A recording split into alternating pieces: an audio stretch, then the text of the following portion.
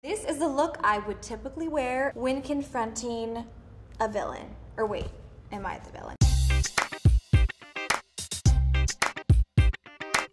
Hey guys, it's Quinn. I've got a new audiobook called How to Be a Boss Bitch, and it's a guide to unleashing the most bold and confident you. Today, I'm gonna be giving life and fashion advice to 3 young ladies. I'll be styling out 3 looks and dishing out some life advice. Confidence is something that I wasn't born with. It was acquired over the years. It's something that you can definitely learn. All right, let's bring on the first fan. iPad, please.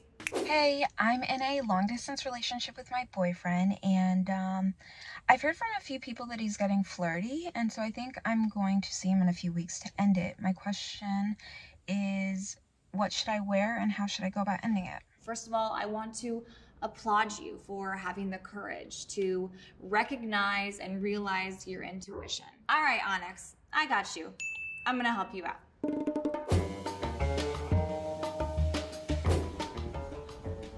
All right, Onyx, this is for you. So starting off with the gloves, which I absolutely love. They're super affordable, and I actually got these on Amazon.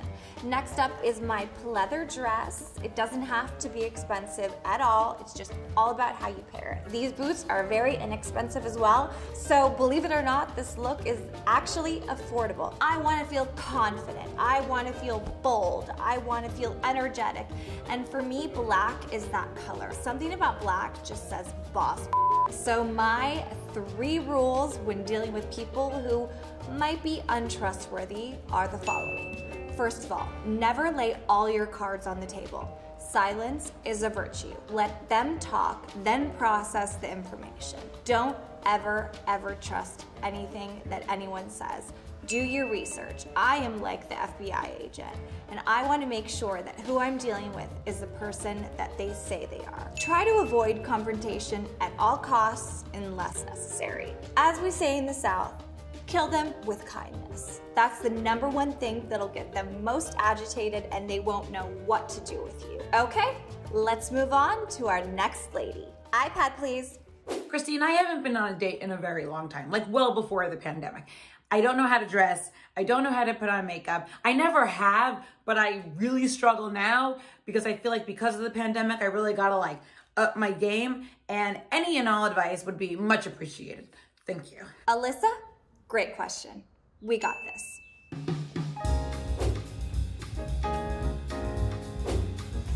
All right, Alyssa, this is my date night recommendation to get the man that you want. I think it's all about a bold, bright color that really exudes confidence, and I think with your skin tone, you would look beautiful in red. I love a dress that's fitted at the waist, yet shows what my mama gave me and my mama didn't give me. But I think that's the fun part about this dress is you can play, fun, and it just shows your body off. The shoes I think are absolutely gorgeous. Anytime that you can show your beautiful feet and your amazing pedicure, it drives men and women crazy. And I also love that the heels wrap up. I just think it adds that extra je ne sais quoi, how you say. For the earrings I selected for you, I love these drop diamond earrings. And I just think it's simple, it's a statement. You don't need a lot of jewelry to overdo it. I remember exactly what I wore on my first date with my husband.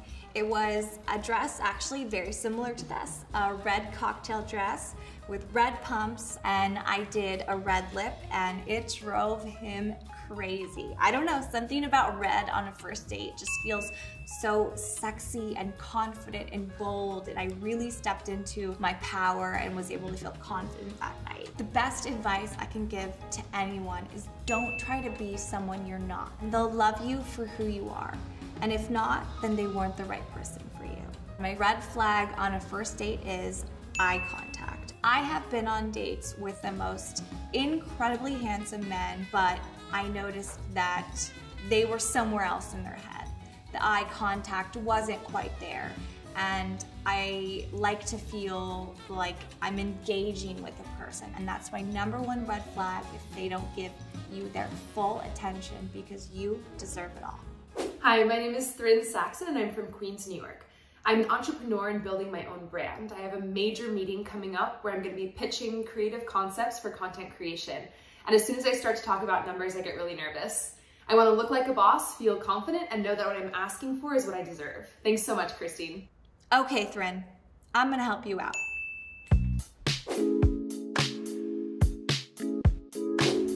All right, Thren, here is the outfit that I have picked out just for you. I absolutely love this boss power suit. And just like me, you are also a creative. So why not give them a little pop of color and something to really stand out and let them remember you. I love this gorgeous silk suit because it's fitted, it's gorgeous, and just simple accessories, you know, such as a ring and a necklace. Also, if you're feeling a little more conservative, feel free to button it up. So I chose these shoes for you with the bows, the diamonds. I think this is the perfect look for you to get the job that you deserve. I learned how to become a confident boss in the workplace after I stopped dressing the way that I thought other people wanted me to dress. I noticed once I started wearing what I genuinely wanted to wear that made me feel good, that made me feel confident. That's when my transactions really started flowing. And I recommend the same tips for you, and I promise you will do great in business. Here are my tips for negotiating like a boss. First of all, never, ever, ever take no as an answer. If someone has told you no, you've asked the wrong person. Do research in the industry. Find out rates, what other people are getting paid, and then also what you have to offer. What makes you different? What makes you special? Never, never, never underestimate yourself. If someone gives you a number that you're not comfortable with, it's okay to say no. A negotiation is a very, very difficult process, but I promise you are worth it and they won't say no to you. All right, that's it. I hope this was helpful to the 3 gorgeous ladies and all of you at home. For more life rules and advice from me, check out How to Be a Boss only from Audible. Thanks for watching and subscribe to this channel for more amazing videos. See you around.